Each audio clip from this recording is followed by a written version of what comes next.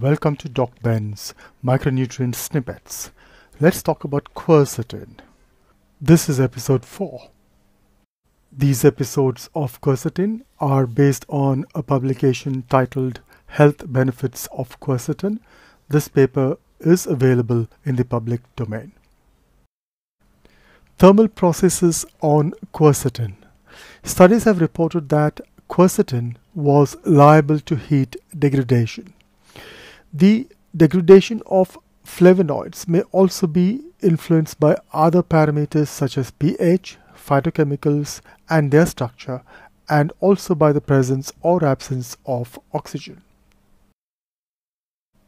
Mechanical processes on quercetin. Common processes like peeling, trimming and cutting have been studied for their effect on bioactive compounds in flavonoid-rich foods, which is expected to influence the content, activity and availability of those bioactive compounds. High proportions of flavonoids are lost during the pre-processing steps when undesired parts of the products was removed or cut off.